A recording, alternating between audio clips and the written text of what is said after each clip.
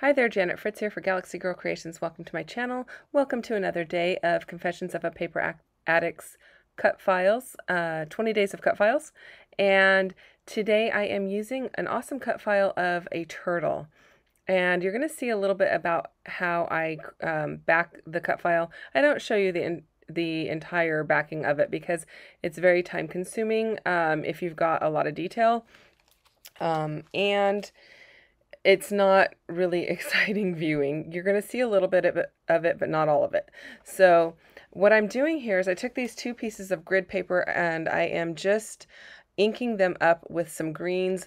I'm trying to actually get a little bit more of a brown effect to it, like an olivey green. And so I've added a couple colors here, but I'm going to just play around with it for a little bit until I get the color that I want. I actually want the color of a sea turtle, which there's a photo of all the way in the right hand corner there. You can see a sea turtle in the water. I don't know how easy it is to see on your screen depending on what size of screen you're viewing on. If you're watching on your mobile device, you may not be able to see that, but I kind of play around with adding a couple of different colors. So I add a little bit of the antique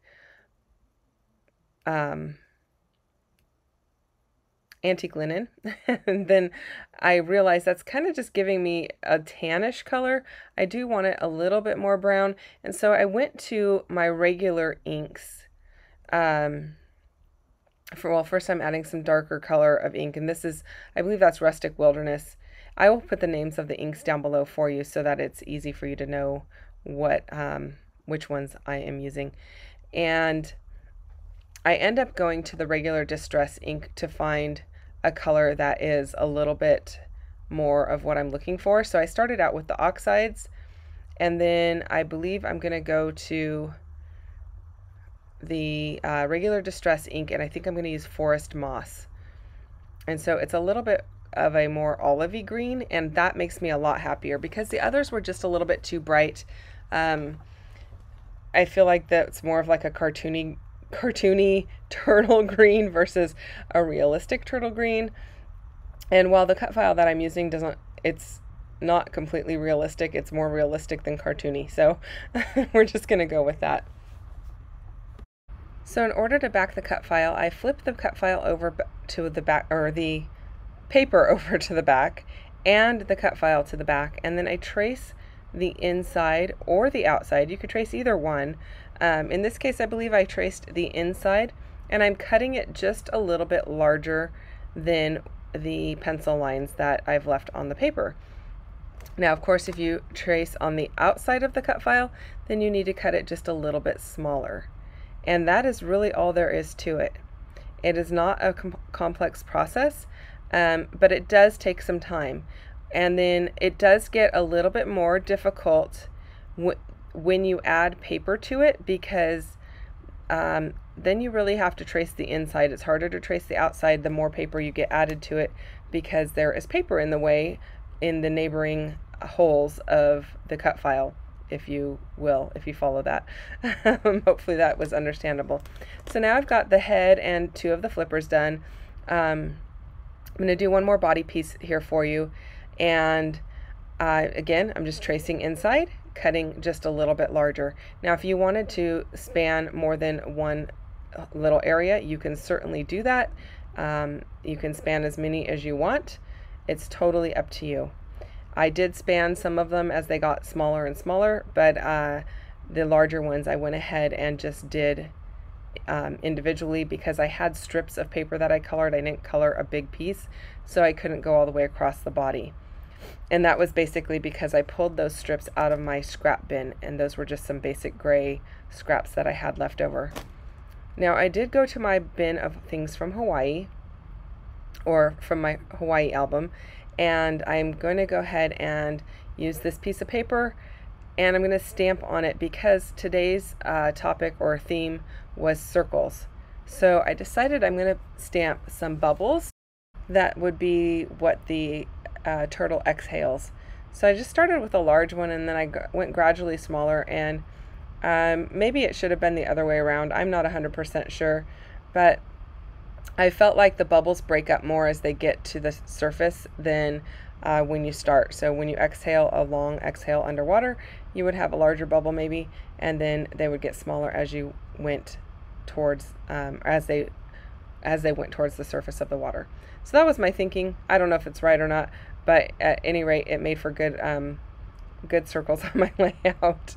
So the stamps that I am using, the biggest stamp, or the biggest circle there, is from Ink Road, and it's a set of stamps that is all different kinds of circles, and it doesn't have a name on it. It does have a product number, INKR 009. And then I am using those little tiny bubbles are from Studio Light, and they are from Art by Marlene, and it is it says stamp BM47. Interesting.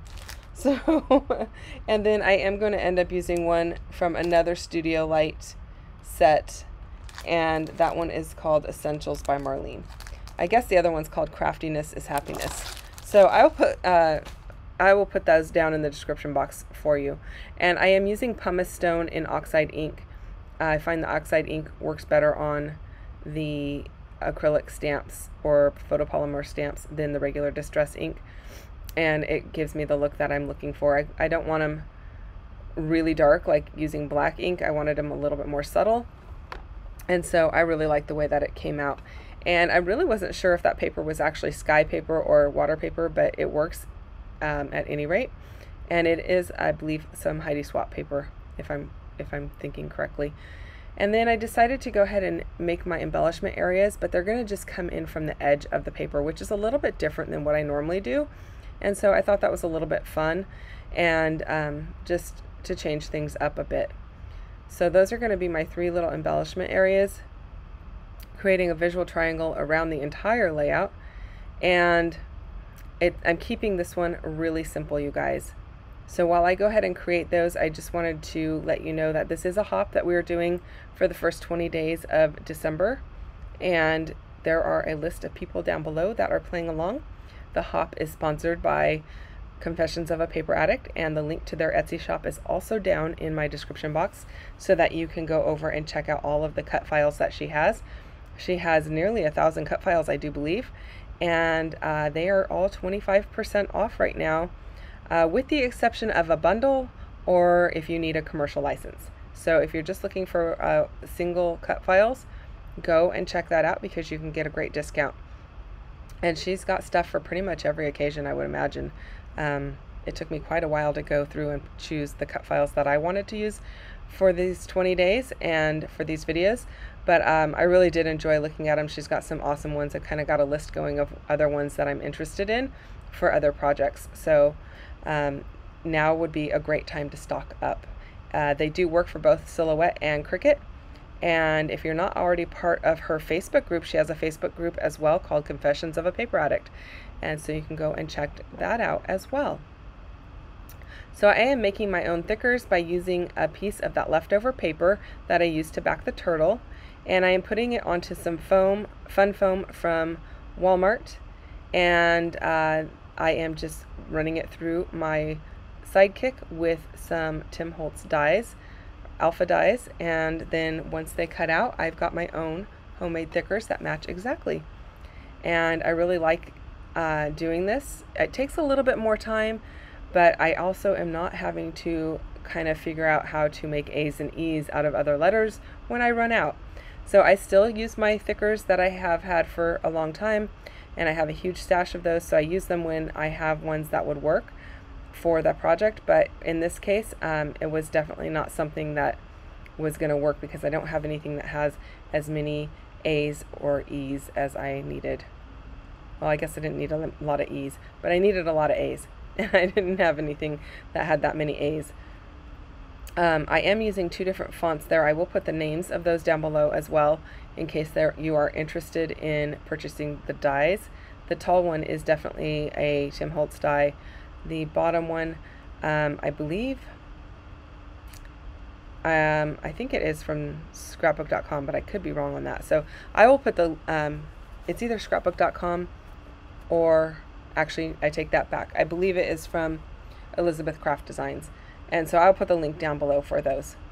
So it'll be easy for you to find if that's something that you are interested in.